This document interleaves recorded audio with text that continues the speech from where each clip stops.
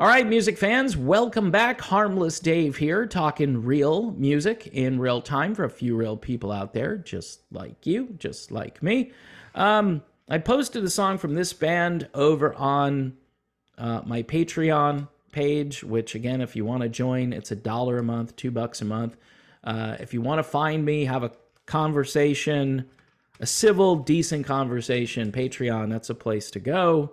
I will have a link in the description of this video as to how you can join Patreon. This is Memoria Avenue, and they came out a couple of years ago with this album, and it flew under my radar to some extent because there was so much stuff coming out at that time that I lumped this in with everything else, and it did finish in my top 20 for the year.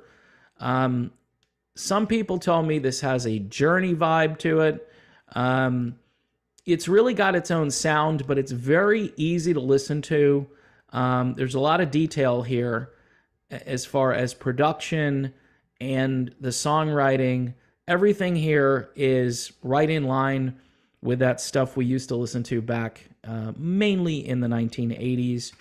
Because, yes, they use keyboards, lots of keyboards, which I like. So, Memoria Avenue, another band from Sweden. So, check it out. If you don't like it, I get it. Vocally, the singer is a little, he's different. He needs a little getting used to. It's not Steve Perry, okay? Speaking of Steve Perry, he is going to be doing this duet. I'm pretty sure it's already been recorded. It's in the can. The album itself comes out, I believe, in November. He's doing this duet with Dolly Parton, and I think it's cool, and I'm very interested in hearing it. However, I haven't been all that impressed thus far with the Dolly Parton Rockstar rock album. A couple of tracks came out, and I listened to them, and Dolly has the definitive female country singer voice. She just does.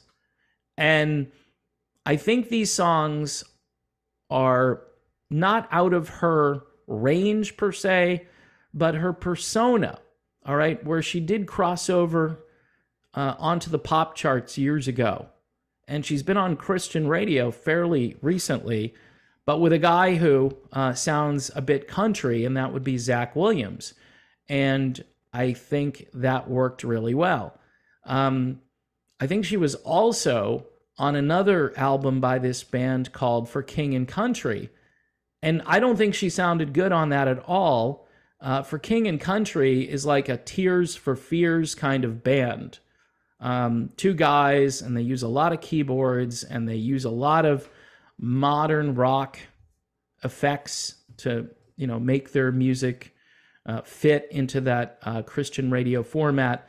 And I don't think she sounded good on that at all, but she sounded great on the Zach Williams tune because that's her wheelhouse. That's where she's made her living over how many decades, right? So the bad news, this is bad news. She's going to be doing Freebird, okay, Lynyrd Skynyrd's Freebird, and she's also going to be doing a version of Stairway to Heaven. Now, some details about her version of Freebird have come out, and here's the article. I'll just read a little bit of this. Dolly Parton has revealed how she was able to use the voice of late Lynyrd Skynyrd singer Ronnie Van Zant in her cover of the band's Freebird. Parton's rendition of the classic track is featured on her upcoming album Rockstar. In a conversation recently, the iconic country singer explained how she was able to use Van Zant's vocals in her cover. She says that song really has a history to it. Yeah, just a little bit. She says, we lost a couple of the guys right after I recorded it. Now, I'm thinking she's talking about Gary Rosington, who died in March. I don't know where the other guy she's talking about was, but anyway. Then Ronnie Van Zant's widow allowed us to use his voice on our record. Man, I would have said no. Like, no. Look, and so what's wrong with Johnny? Johnny's the current singer in Skynyrd, so why not get Johnny out there to use... Look, this is where I think this stuff is wrong, okay? I understand what the Beatles are doing, and yes, somebody told me it's not AI. They've isolated vocals for both John and George. They've got a new song coming out. Ringo says it's going to be the last Beatles song ever. We'll see. Seriously, we'll see. We'll see how that goes. In this case, you're asking for a vocal. Now, this could be a vocal that maybe was on an outtake version. I'm hoping it's not the same vocal that's on the studio version of Freebird.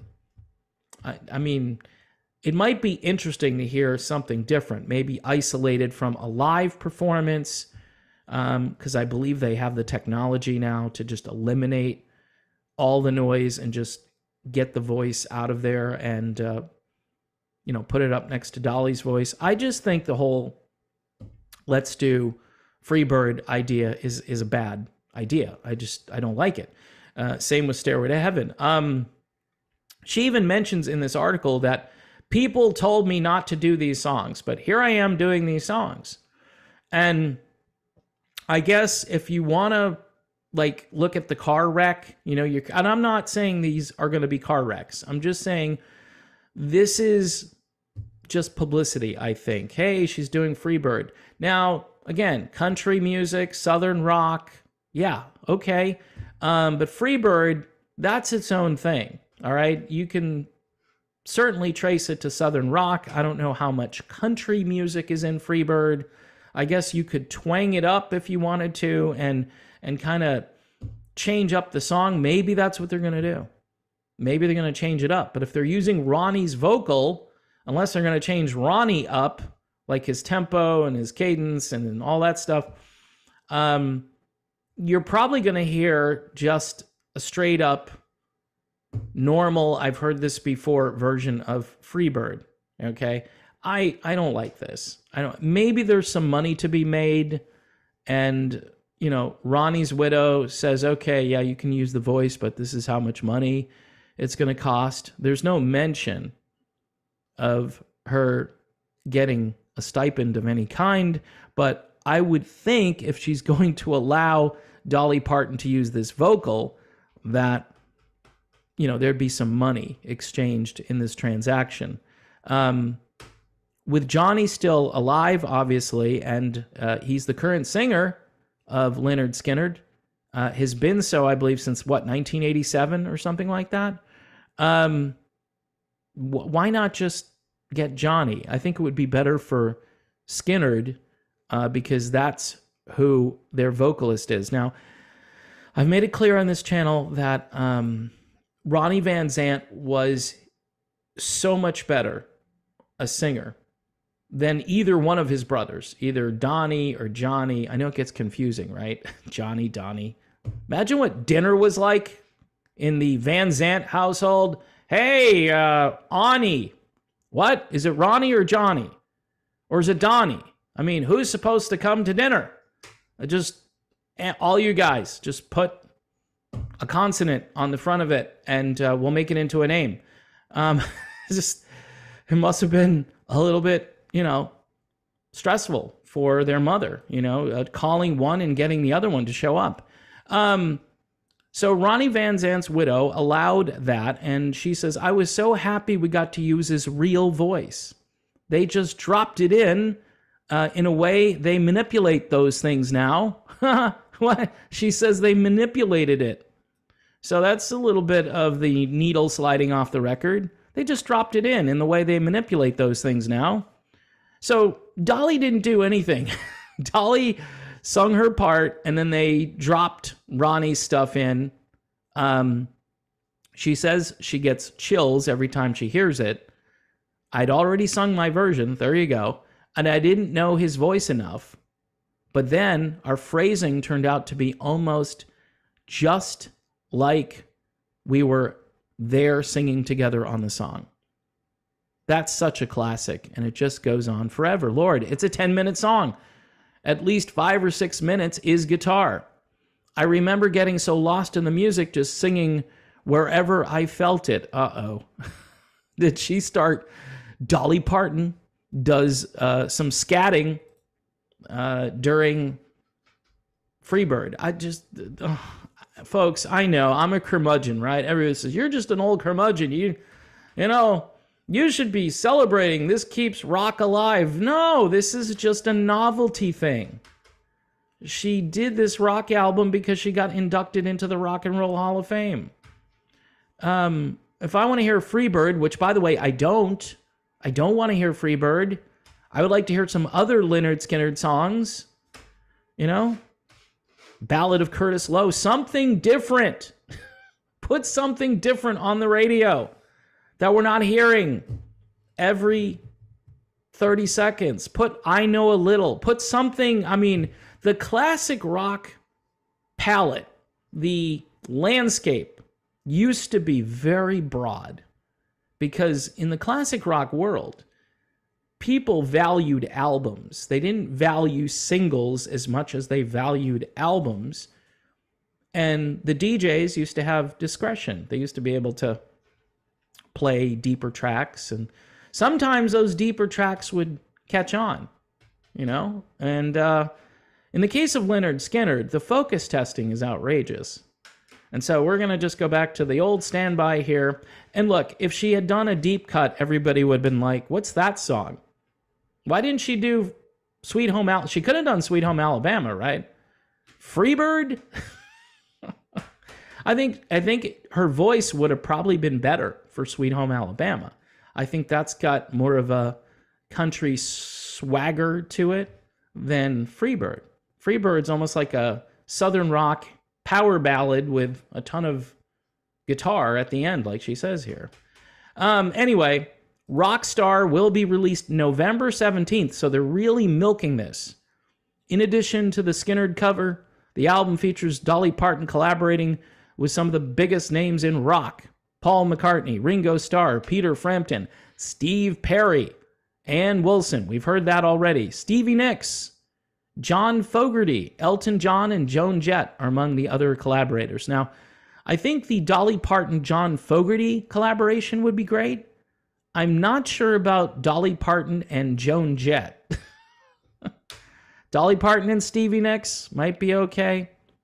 Anyway, folks, I just think with all of the coverage, right, given to other formats these days, the pop music world, the bro country stuff.